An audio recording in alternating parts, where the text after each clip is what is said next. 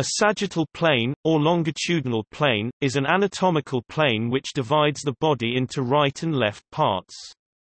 The plane may be in the center of the body and split it into two halves, mid-sagittal, or away from the midline and split it into unequal parts, para-sagittal. The anatomical term sagittal was coined by Gerard of Cremona.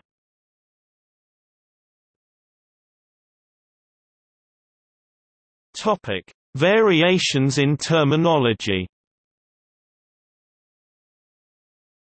Examples of sagittal planes include: the terms median plane or mid-sagittal plane are sometimes used to describe the sagittal plane running through the midline. This plane cuts the body into halves, assuming bilateral symmetry, passing through midline structures such as the navel and spine.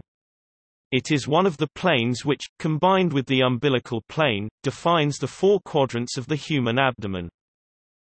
The term parasagittal is used to describe any plane parallel or adjacent to the sagittal plane.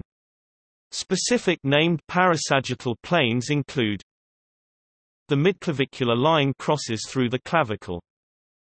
Lateral sternal and parasternal planes. The term sagittal is derived from the Latin word sagitta, meaning arrow. An image of an arrow piercing a body and passing from front anterior to back posterior on a parabolic trajectory would be one way to demonstrate the derivation of the term. Another explanation would be the notching of the sagittal suture posteriorly by the lambdoidal suture, similar to feathers on an arrow. Sagittal axis or anterior-posterior axis is the axis perpendicular to the coronal plane, i.e., the one formed by the intersection of the sagittal and the transversal planes.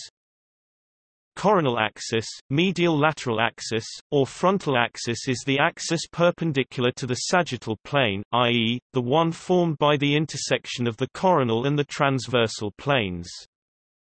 Extension and flexion are the movements of limbs within the sagittal plane. Abduction and adduction are terms for movements of limbs within the coronal plane.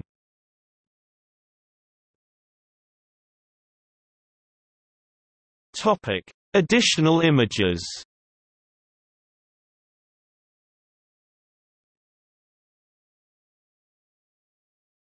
Topic: See also: